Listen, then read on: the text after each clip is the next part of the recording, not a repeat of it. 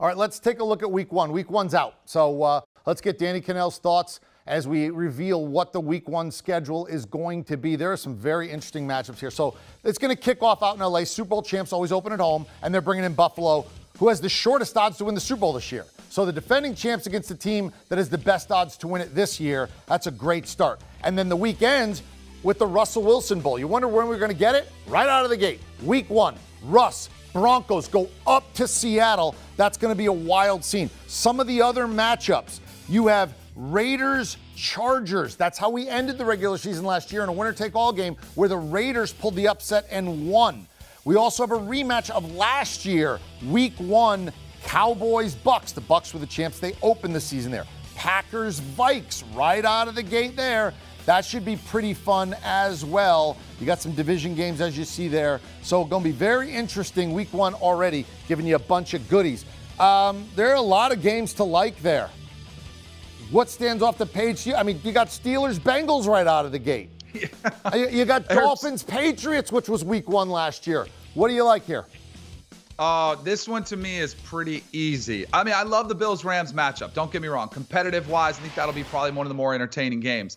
But don't you always want to see what somebody looks like in a new uniform? Yep. What are they going to be? I mean, Russell Wilson going, yep. And not only that, if it was the Broncos versus anybody, I'd be intrigued to see what Russell Wilson looked like. The fact that he's going to Seattle, his old stomping grounds, with a chance for revenge and a team that looks like they're rebuilding and what could get him off to a fantastic start.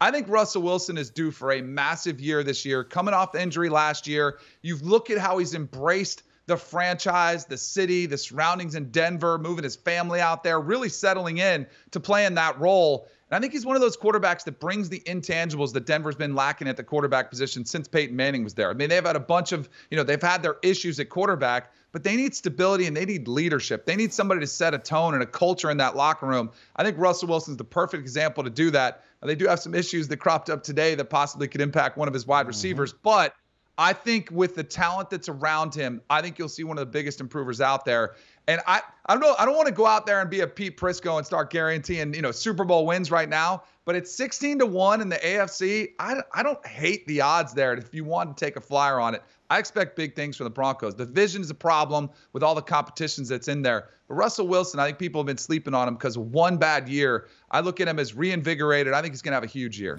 See, I just kind of look at that division and go, there's no homecoming game, right? You played at Florida State. If you can't spot the homecoming game, you are the homecoming game. And nobody's a homecoming game in that division. They're all pretty even. I mean, it's kind of like NASCAR. That division could be a lot like the AFC North last year with Baltimore and Cleveland and Pittsburgh and Cincy going down to the wire. There could be a lot of 9-8s, 10-7s. You may have to go on the highway if you make the playoffs because, I mean, there's not a lot of Jacksonvilles and Houstons in that division, which is going to be tough. And again, the AFC, you get the one less home game this year. The AFC had the more home games last year. That was the first year of the 17 games. All right, Russ versus Seattle, obviously huge game. Call it a revenge game, but, one of those kind of things. Whatever word you want to use, we'll use revenge for lack of a better term. Let me give you some of the other ones. Pick one out. Deshaun Watson going to play against the Texans, assuming he's eligible based upon time of year and that kind of thing. How about Carson Wentz against the Colts and the Eagles? A.J. Brown against the Titans. And let me throw one little off the board. Mike McCarthy against the Packers and Aaron Rodgers. Which one is the biggest revenge game on the board for Danny Kanell? Can I get one that you didn't give me? Yeah, of course.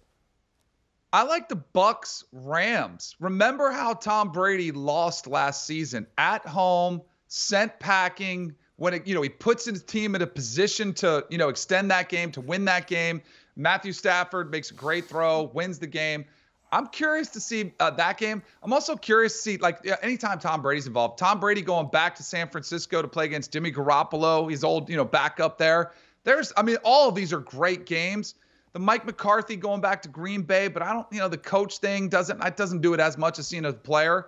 I'll say A.J. Brown in the Tennessee rematch. That one to me was one of the surprising trades we saw during the draft. I think it from both angles. I know, from the Titans' perspective, what does it mean for Ryan Tannehill? I think they got to feel flustered, a little bit, rattled. What are they going to do with Treylon Burks, who I'm big on, the young rookie they drafted? So I'll throw that one out there as a really intriguing matchup. Yeah, Deshaun Watson against the Texans is going to be a weird scene. If they got to put that towards the back end, right? Just to try to to see if we can get it? I would think so. And by the way, the NFL, with what they've released already so far, has knocked it out of the park. Danny Kanell, you did the same thing. He'll be with us all night long, letting us know what's going on. And top of the hour, that's it, schedule release. You get it all. We'll know, and we have you covered. We'll break it down. Best possible ways, what you really need to know. I mean, you can look at the opponents right now. You know who your team's playing, and you know the home games and the road games. Now you're going to get the order and how and what it all means. We have you covered. Do you want a sports network that delivers everything that matters about the game? The highlights, the picks, the instant analysis, no yelling, no fake debates, no politics. Hit the subscribe button and never miss a moment.